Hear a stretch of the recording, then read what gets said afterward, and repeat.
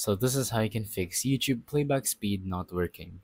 So if you want to change the playback speed, or basically the speed of the video which is playing, you can do that easily on YouTube. But if it doesn't work for some reason, this is the best video for you because I'm going to teach you how to do it.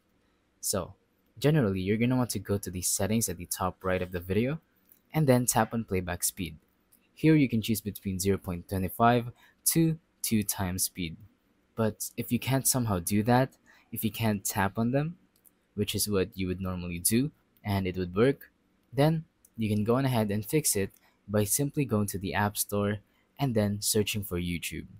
One main reason for this is that it might be outdated, so you're gonna want to update it so that it'll work. If it still doesn't work, maybe it's your device that is outdated.